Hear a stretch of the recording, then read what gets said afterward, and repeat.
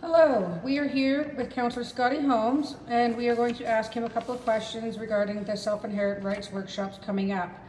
So Scotty, with all the daily pressures in our people's lives, why is it important that they spend some time getting involved with inherent rights governance, and what are some ways people can get involved to help out with self-government work?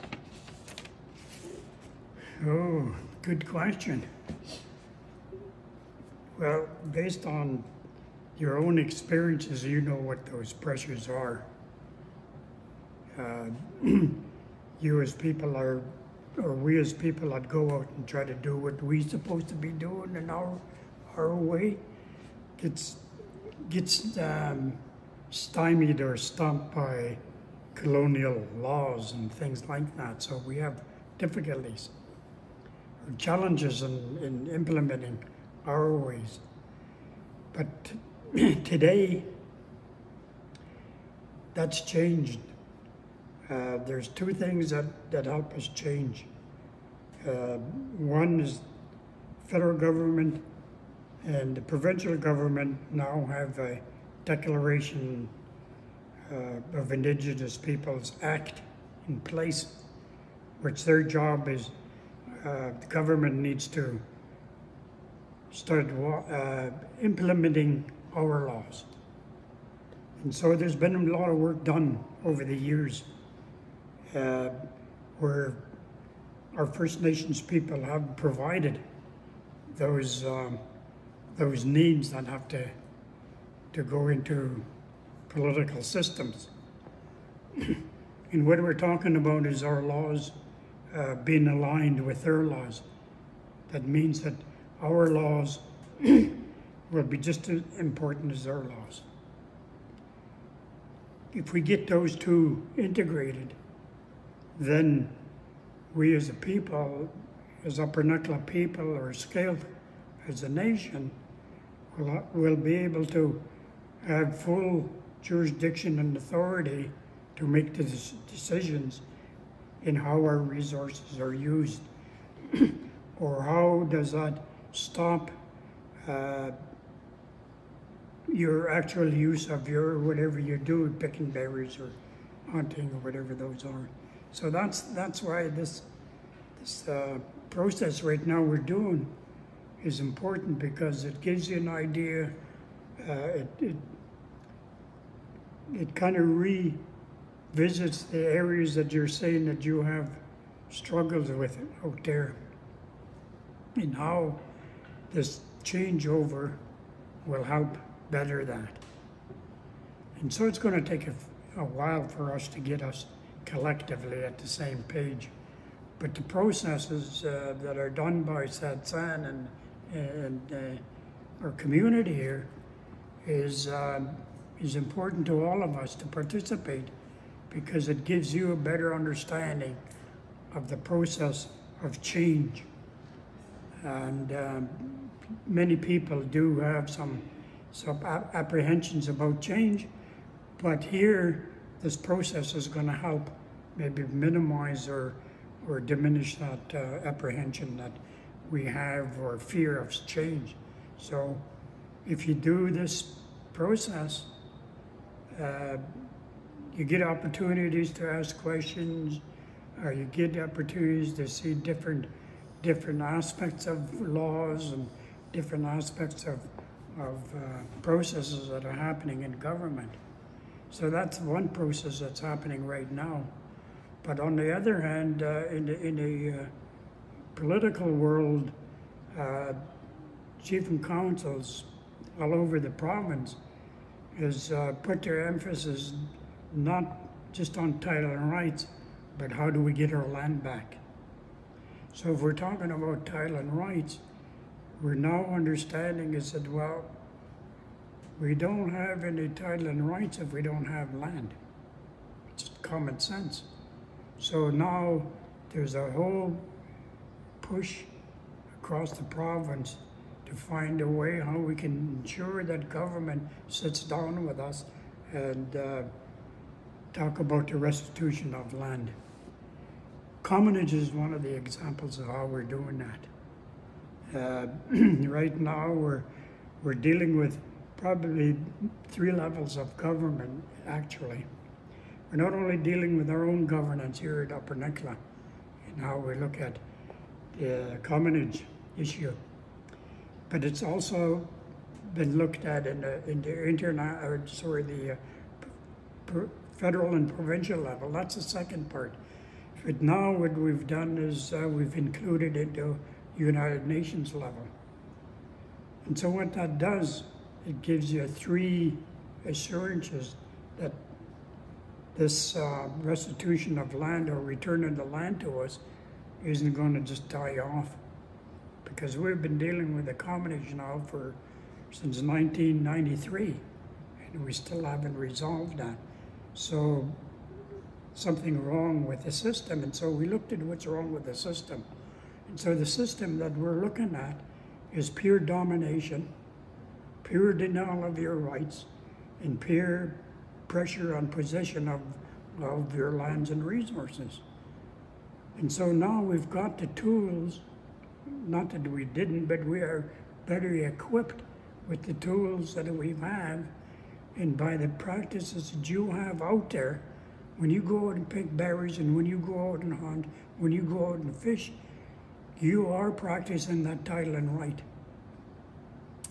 That also tells us, in terms of you're thinking about title, when you go out and practice that, we refer that to occupation and use. Occupation and use, when you talk to that at the government level, is title. It means land tenure. So that's how we're trying to get this practice back in. So once we've got this process in place, everybody's on the right page and everybody's looking at that self-government, by the time you get there, you'll know pretty much what your self-government is. What it really is what you've been saying all along. And now it just becomes where we're at now is bringing us all to the same level of that understanding. Most times what we do is we get ourselves involved with a mix-up of understandings between our laws and colonial laws, which basically the center of all of that is the Indian Act. And I'm not going to go into the Indian Act, but the Indian Act is the only act put in place that separates us from our land. And when you look at the depth of that, that's what it was all about. How do you alienate the owners away from their land? And that was one of the ways, the first piece of act that was put in place in the 1800s, 1867. And so when you really look at that, and the only thing that I would mention to that, what really identifies that the alienation of land is when you look at 18.1 of the Indian Act, and that talks about the reserves. Well, when you look at that and you compare that to the history that we've kind of gone through in commonage, that alienation was always there. And so these acts that are put in place was that way they did it. And so now what they claim and what we've been arguing over since contact is the land question. So that goes back to that. So you hear about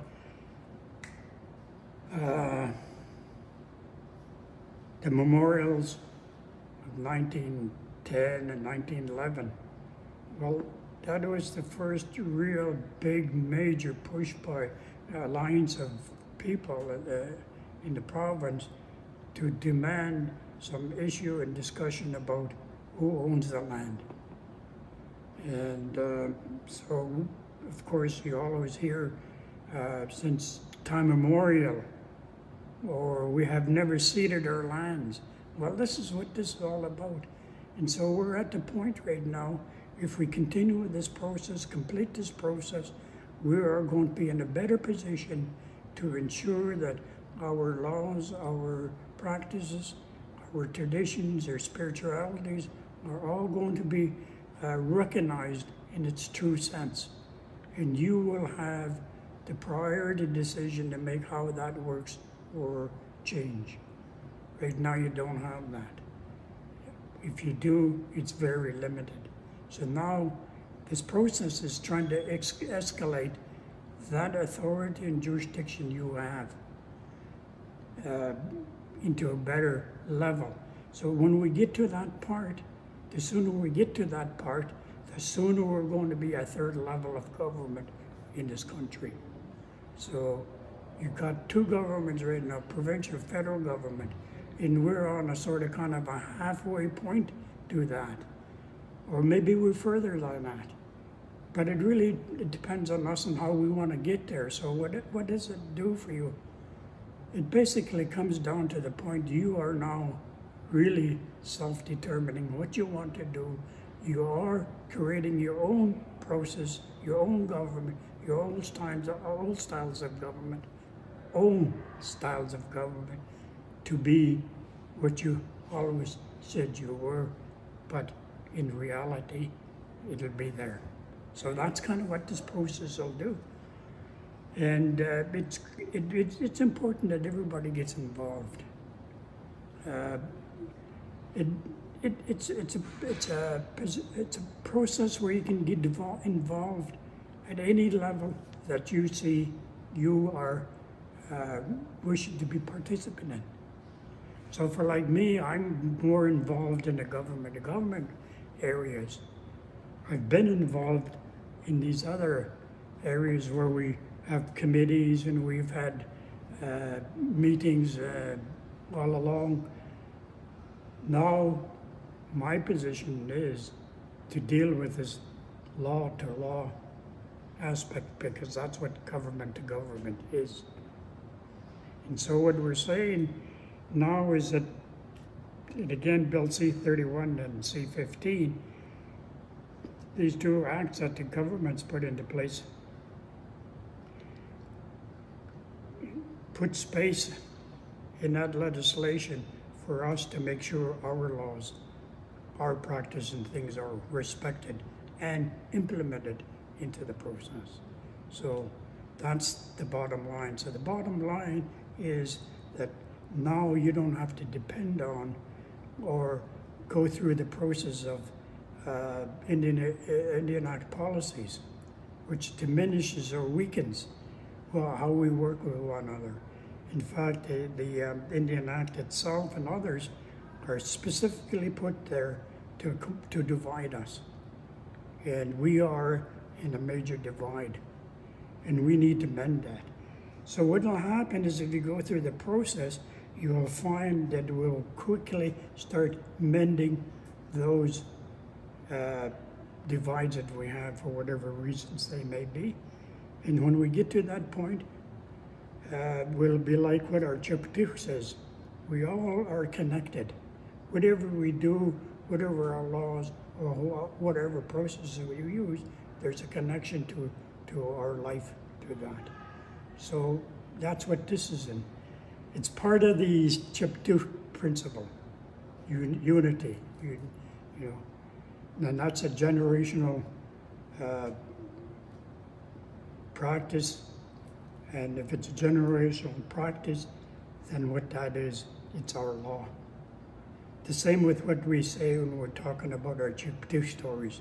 Those are knowledges handed down. But when you take a look at that knowledge, that traditional knowledge that's been handed down for generations, that is also, knowledge is our law. So that's a different concept than what Shema law talks about. And so what we're saying is we're trying to mesh those two. We need to educate the colonial governments because they don't understand us. We understand them, but they don't understand our laws and our practice, or now and the connections and all the strands that come to that. So that's why this process is there. We've been saying this all the time.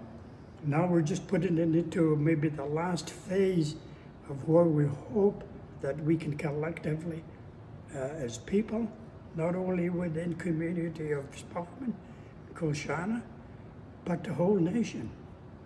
the whole nation is divided in the same way we look at how we are divided within our own communities, sometimes more even so in our own families. So there's a lot of things that you can see coming out of this. One, it's a healing process. If we unite ourselves together as families and communities and nation, that's a healing process all on its own. And it's a benefit because each one of us in some way contributed to this process. Also contributed to the holistic approach of healing.